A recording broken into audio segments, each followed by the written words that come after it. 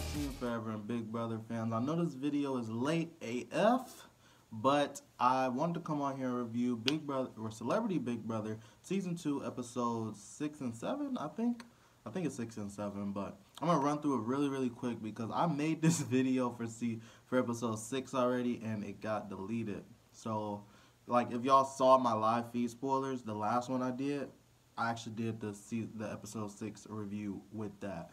But the video ended up getting, something happened or another. But I'm going to review it right now. And I will say, I'm a live feed watcher, so it's kind of weird reviewing this season or like season 20 because I know what's going on in the feeds and then I'm watching what they're showing. Like, Big Brother to me is one of the most, I would say it's one of the most real reality shows because you can watch the feeds. But, I mean, the competitions might not be real. I mean, they can rig those however they want, or, like, the votes, all that. They can rig that how they want. If they wanted to. Not saying they do. But, like, when it comes to the drama and what's going on, like, what they're talking about, that's what I feel is one of the most realist TV shows. Because it's happening in real time and live. If you're a live feed watcher like me, you know what's going on. But, Season 6, I'm going to run through it really quick in probably 60 seconds or less, hopefully. But Tamar won the power, or it was between Tamar and Tom for the power of veto. They played it out live, and Tom ended up winning. But if I was Tom, in order to do their plan, they want to pull one of the nominees off the block and put Ryan up to backdoor him. Personally, if I was Tom, I would have not won that veto. Let Tamar win it. Why not? Let Tamar win it. She'll have a win under her belt, so like she'll look like more of a threat than you. She already caused a lot of drama inside the house, so she's already a bigger target than you. Why not put a bigger target on her back? She was the first person to pull herself off the block. And you can still do your plan and, you know, backdoor Ryan. Personally, I love what Kato said in his speech where Tom took Dina off the block. I love what Kato said when he put Ryan on the block. Ryan, like, he said all good things about Ryan. Everybody liked Ryan. Ryan seemed like a really good guy. I really would not expect me to like him as much, you know, from his preseason interview and him coming into the house. But he really was a good person to watch. Like, he was a fun contestant, fun house guest. And I'm going to miss watching him on this show. Well, I have missed it because this has been happening a long time ago at this point. But he told him, like, go kill it in the 2020 Olympics. And, you know, Ryan went out really classy. His interview with Julie, he talked about how, you know, well, first of all, Julie asked, is it going to be awkward at the Olympics? First of all, Julie, I know you weren't being serious because you know how many people are in the Olympics. What's the odds of Lolo and Ryan seeing each other? And if they do you really think they're going to be thinking about this? They haven't even been in this house for a month, and they won't be in this house for a month because it's Celebrity Big Brother. But I just love his interview with her and all the good things he said. Like, this was a game. He had a blast. He made 11 new friends, so he wasn't dissing anybody. And he said he's a super fan of the show now, so I really like that. And he said swimming is easy to him, but that was hard. And I really like Ryan. I really am gonna miss him. But then we see the HOH competition, which was like a haunted house type thing. Personally, I don't really like this because, first of all, I want them to show the HOHs live. Like, they haven't done it once this season, but Tamar ended up not competing inside this challenge, which I don't knock her for. That, like, it's scary. Like, what if, like, I don't know. I don't do haunted houses either, so, you know, I don't knock her for that. It looked scary to me. It really did, like a chainsaw and people jumping up, like, I don't know. But, you know, Tamar's dramatic, so.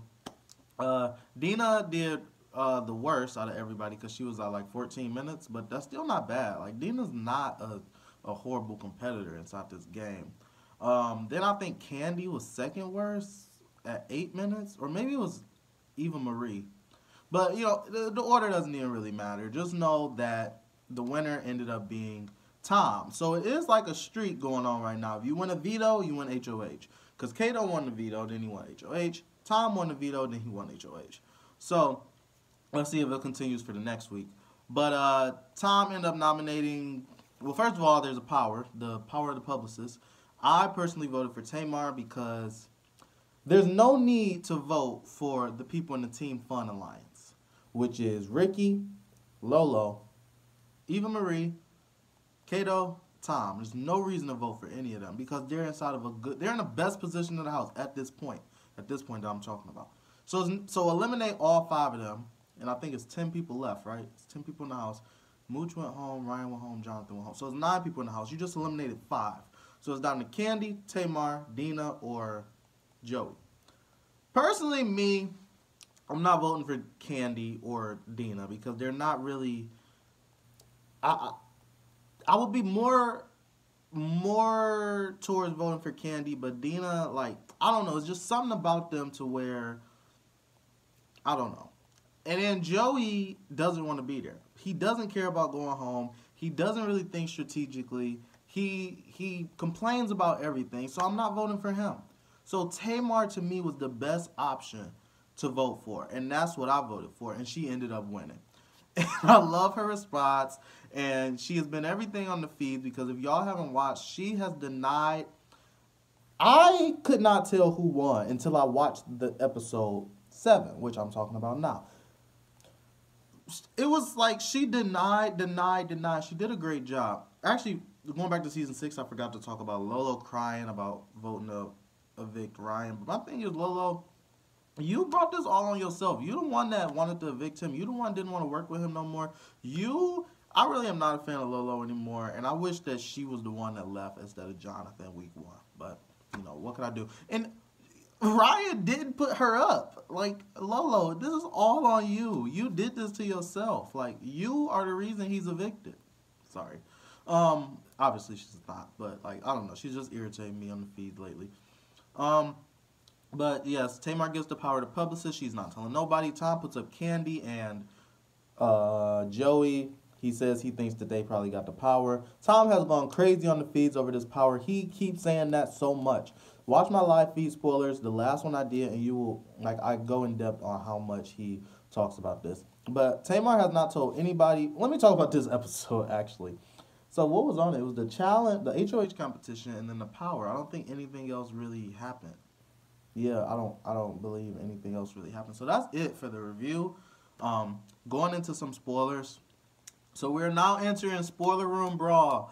Cut off this video if you do not want spoilers. Okay, 3, 2, 1. The mooch is back in the house. No, I'm just joking. Okay, but anyway, Eva Marie ended up winning the power of veto, and she is, like, there was a big plan for Tom to backdoor Ricky, but obviously it's team fun. She doesn't want to backdoor Ricky. I think she likes Ricky more than she likes Tom and Kato. Actually, I know that. She decided not to use the veto, and now Team Fun is no more. They've disbanded. It looks like Candy's gone, unfortunately, because Joey has went with basically the whole other side of the house. Everybody except Tom, Kato, Dina are together now, and Candy, unfortunately, sorry. I'm so sorry, Candy, that you have to leave. It just, I don't know. Like, I wish. If her and Tamar would have just not fought, if they would have just... And the reason why I'm sad is because I like Candy. I like her a lot, and I feel like Joey should leave before Candy. I feel like Dina should leave before Candy. Yeah, I think that's about it. Like, if Joey was gone and Dina was gone, I would say yes, it's time for Candy to go. If we're at this point and none of them have made any moves, I feel like Candy should leave. Because Candy, I can tell, wants to be there. Joey doesn't, and he will tell you that in a second. He does not want to be there, or I don't know if he'll tell you that, but he'll tell you that he doesn't care about going home. Let me say that. Dina, she was drunk last night on the feeds, and I didn't record it. I'm so sorry, but I feel like that was one of the funniest and worst, hard to watch things, because she got in an argument with Candy and with Kato. It was very weird. I hate when people argue with drunk people, and Dina was obviously drunk, but if it goes up, maybe, I don't know. But, yeah, unfortunately, it looks like Candy will be leaving the house Saturday night. Unless something crazy happens. Personally, I think that since Tom and Kato are not with the girls anymore, how crazy would it be if they actually talk to Tamar, not knowing about that she has the power, and Tamar tells them about the power and says, okay, I'll cut a deal with y'all. I'll use my power on Candy. Candy comes off the block if you put up Lolo. Because Tom wants to put up Lolo anyway. Tom puts up Lolo.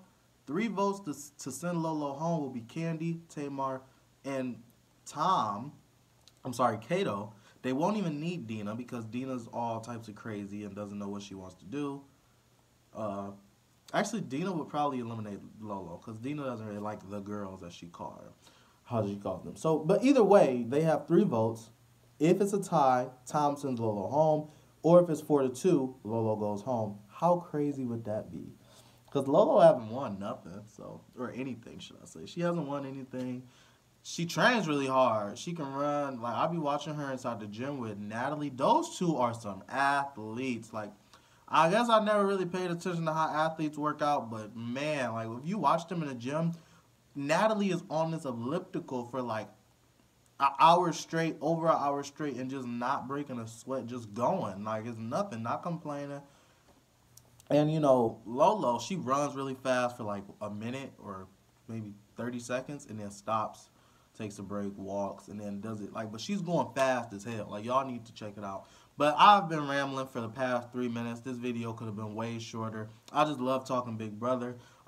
Leave comments down below. I will reply to all y'all because I really don't have any friends that watch this show and I really want to talk about it. So until next time, I will try to review the Saturday episode on Saturday night so that it can go up. Catch y'all later.